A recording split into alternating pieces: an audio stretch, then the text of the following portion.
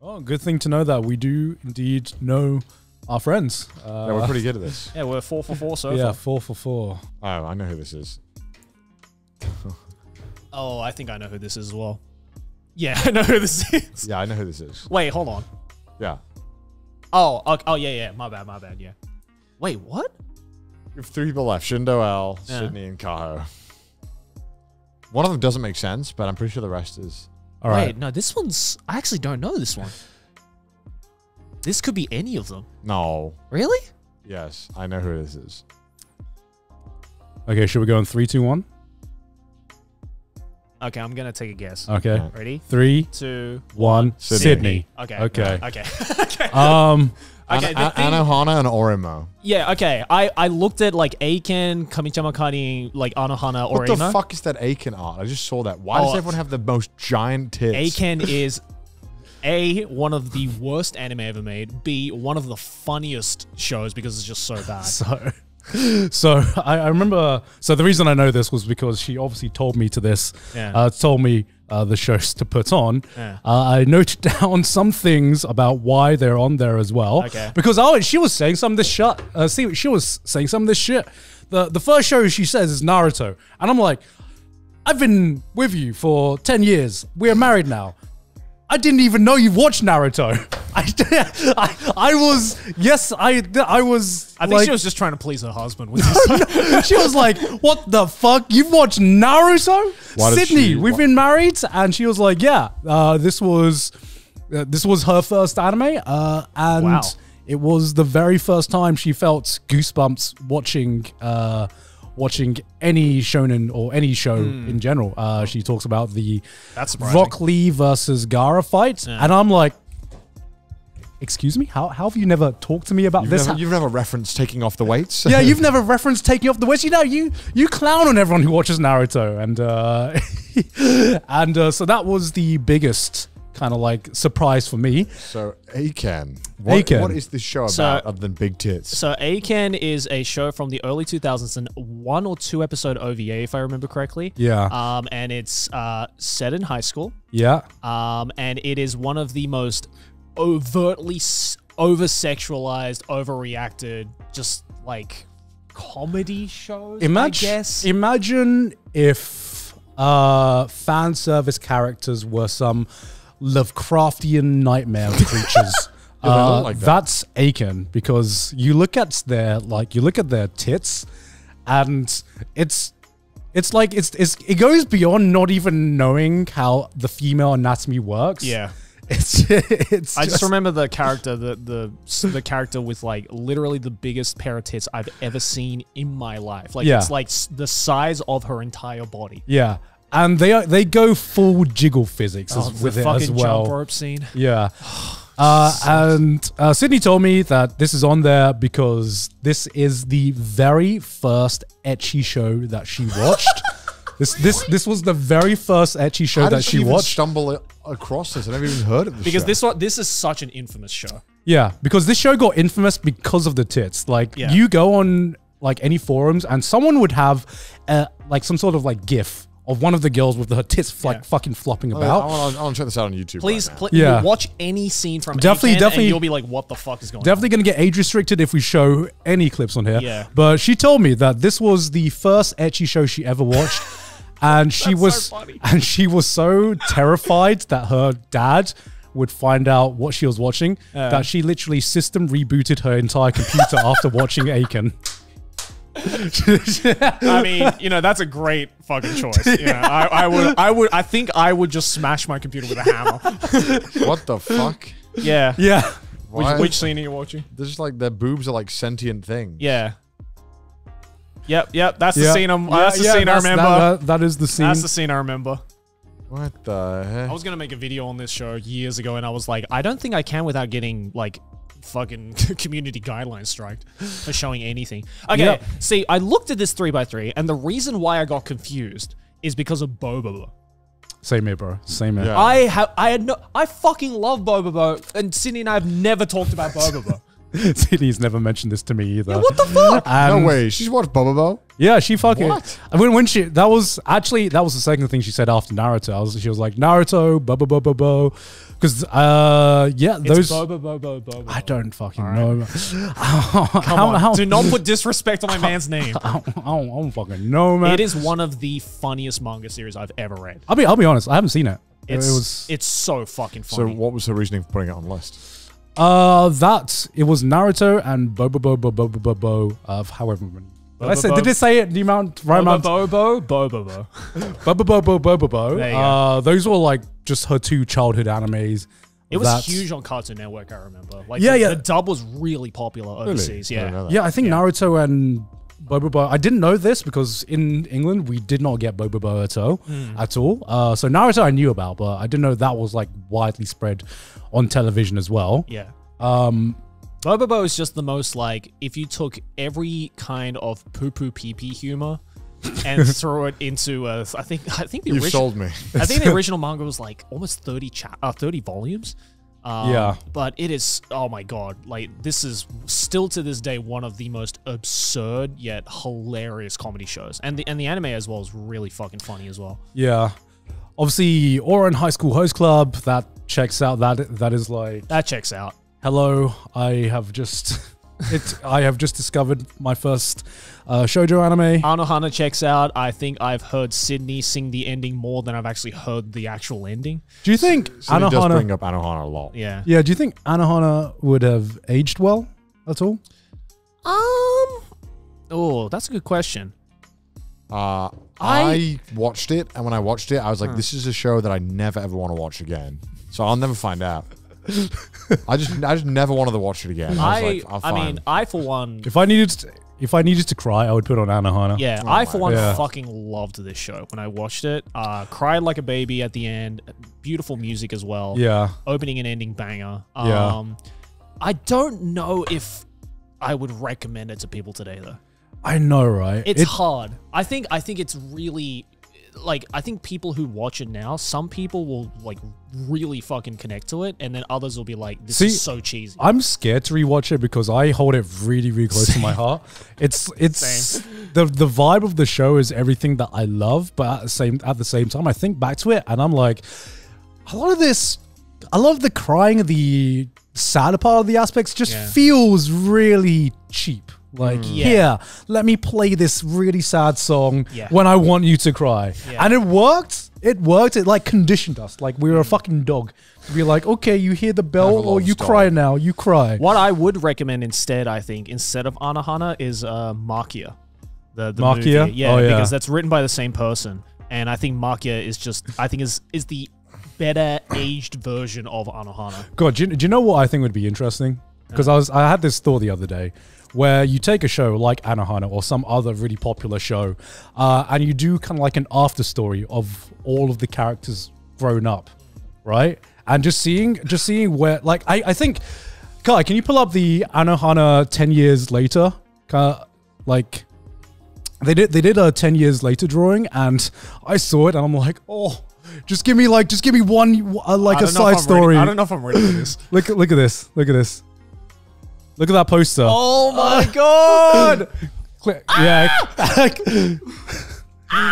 No! Click on the close-up. My babies! Can we see a close-up of this man? Beard. He's got a beard. Wait, look. Oh my god! Nah, no. Oh my, nah. My bro turned into a hippie, man. Look at the main character.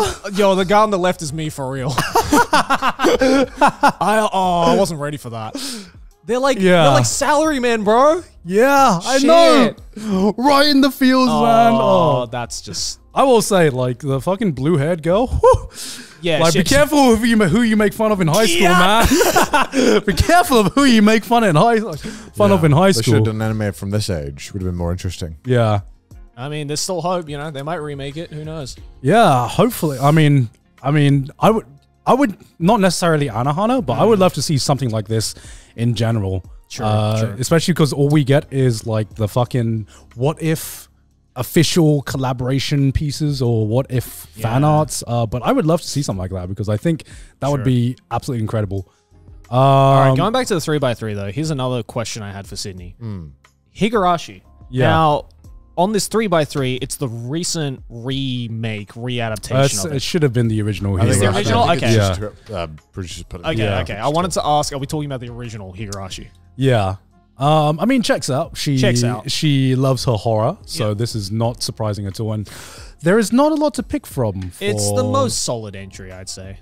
Yeah. The original one, for sure. Yeah, I can see this one. This is always the first horror anime that got spread around just because it was like so shocking that cute girls could actually, you know, it's a cutesy art style, but actually they're all murderous girls and there's blood and there's gore. Yeah. And it has one of the most convoluted stories ever written in horror.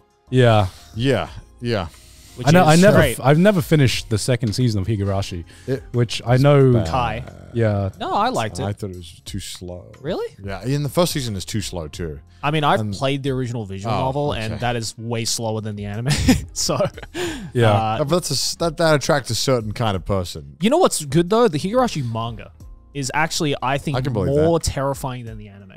Because what they did with the Higurashi manga, which I really like, because you know how Higurashi split up into like different sections, I guess, in the story. So what they did in the manga was each section is actually illustrated by a different manga artist. Oh, that's actually kind of cool. So each section, so you actually, when you go through each section, you actually get completely different visuals and different interpretations of that part of the story. And some of them are some of the most terrifying manga panels I've ever seen. I cannot think about the show without that scene from that documentary where the guy's like, yeah, today I researched how much gas it would take to blow up a school. What? Have you not seen this? No. What are you talking about? There is this documentary on YouTube following, I think, like the family that was like making the visual novel game. So if you go to YouTube, type in like Higurashi documentary. It's actually a pretty cool documentary. Them just following the family that makes it. Right. And the Yukishio 7, right? Yeah. And I don't know if it's all dedicated to it, but there is like one scene where the old guy, I swear he looks at his PC, he turns around and he goes, well, today for accuracy, I had to figure out how much gas it would take to blow up a school for one of the scenes. And I was like, I don't think you had to research that. Well, you needed to make it realistic, right? I was like, did that have any bearing on the plot? Was like a question that was like, how much gas should we buy, guys? Oh, yes, officer. That's why being an author is just the best way to how many views give yourself 629 views. How the fuck did you find that? It was I think it's been re-uploaded a bunch. Yeah, it's from an NHK program from 2005. There's no way they uploaded in 60 FPS in 2005. Yeah, I don't know what the fuck, why did they do that? But yeah, they basically followed him, and there's a scene where he's like the old man. I think it's this one. Yeah, can you play it from here? Yeah. I think it's like around here. The father who once banned games is in charge of background research. For one game, I had to research and chart volcanic gas composition. And for another, I had to figure out how much gas was needed to blow up a classroom.